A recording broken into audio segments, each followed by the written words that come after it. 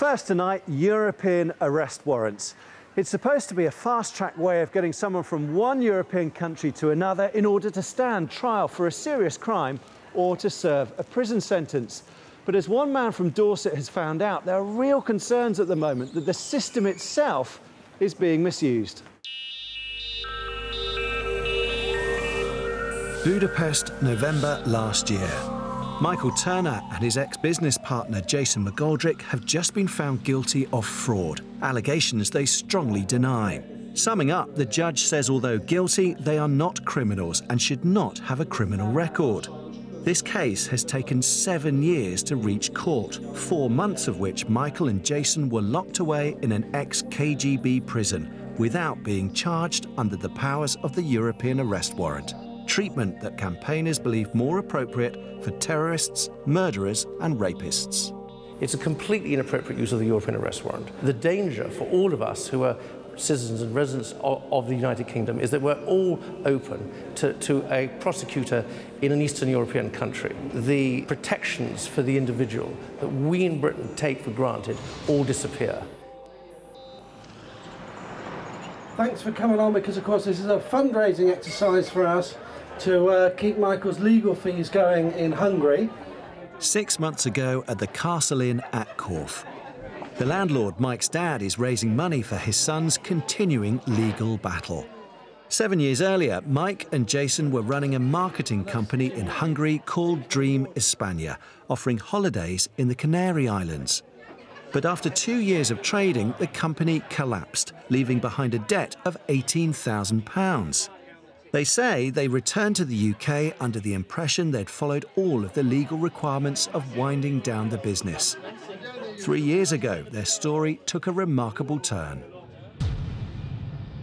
I went on holiday with my wife to Monaco. She was heavily pregnant at the time.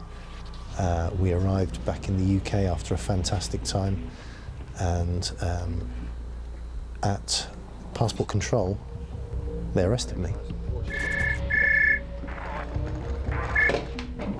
Hello, Castle Inn. I got a phone call from Jason. You what?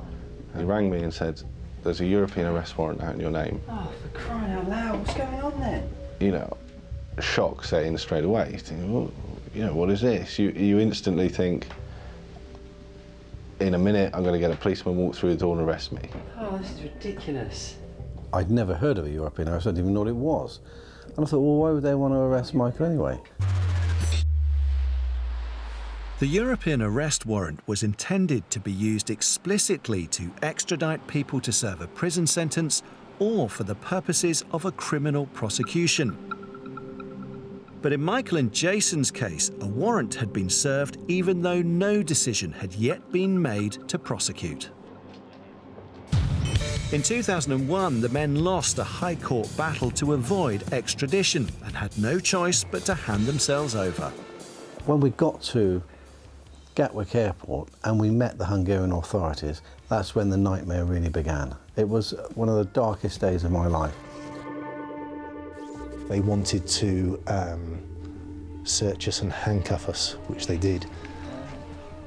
And they believed, and so did the police when we arrived the other side, they believed that we had been caught and handed over. They were there prepared as if they were taking back desperate criminals. When they realised there were cameras present, the Hungarian officers reached into their black holdalls that they had with them to take balaclava masks set to cover their faces. We were surrounded by dozens of armed police officers with dogs who cordoned off the entire section of the airport. We sat at the back of a plane. It was cordoned off. We were told not to speak one word. It was not a nice situation.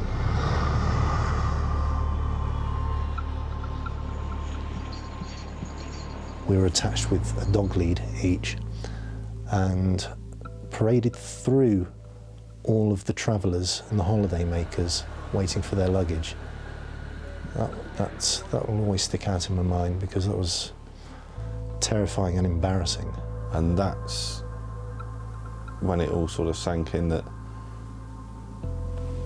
we knew we'd handed ourselves over, but there was no transfer of trust.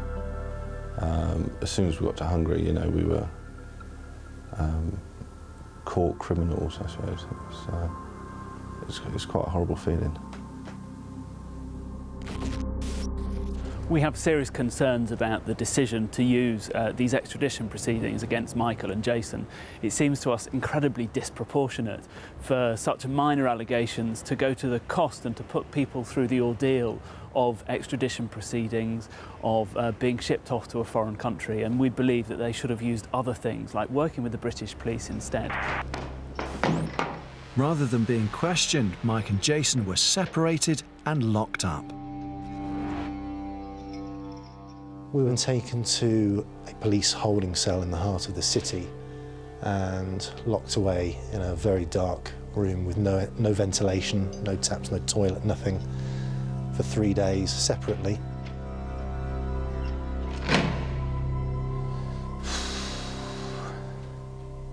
I think the first day was pretty low. We were refused a telephone call home, and they tried to get us to sign paperwork when we arrived, and we were refused without our lawyer. So it was a very tough situation. I was given assurances by the lead officer from Hungary, that an Interpol officer. I was given assurances, don't worry, because when they get to Hungary, they'll be able to phone you straight away and let you know where they are and that they're okay. That's their right, they insisted. So you don't have to worry. That didn't happen though, did it? No, we heard nothing. I didn't really understand what the extradition, the European arrest warrant requested from us. I believed at that time that I was going to spend 2 to 3 years in that one room without seeing the outside world. No contact with anybody, my wife, nobody. That was the worst moment.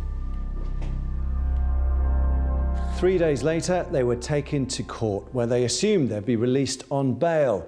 But the judge thought differently. Instead, they were transferred to a former KGB high-security prison whilst their case was investigated.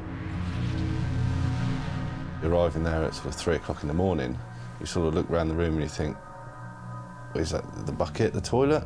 You know, is the sink or anything like this? And, you know, you're really sort of lost.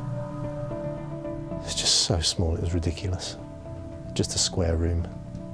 It was just no room to move, no room at all.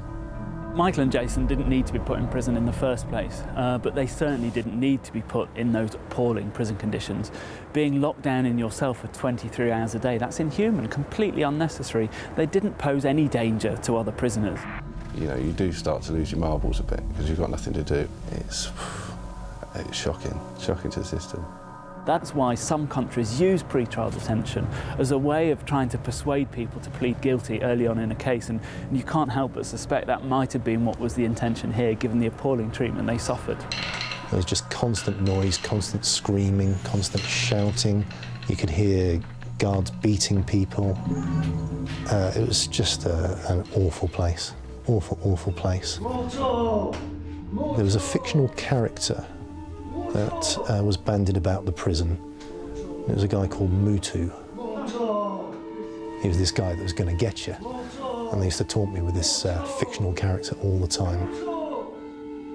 I had to think, next week I'm getting out. You know, the next few days something's going to happen and I'm going to get myself out.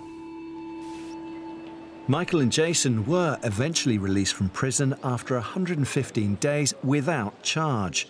2 years later, the trial has finally finished and the guilty verdict is sinking in. I'm deeply shocked by the decision today by the judge.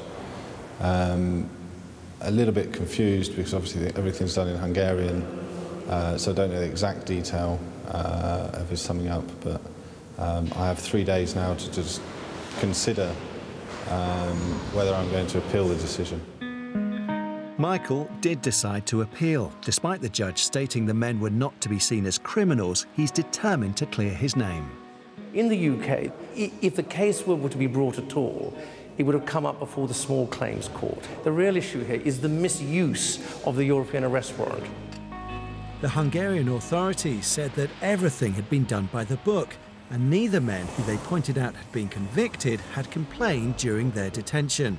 I think it's cases like Michael and Jason's which really gets the politicians to focus on the laws that they're signing up to, and I hope that the terrible experience that these young men have been through will demonstrate the need to fix our extradition laws, because people shouldn't be put through the kind of unnecessary ordeal that these have suffered.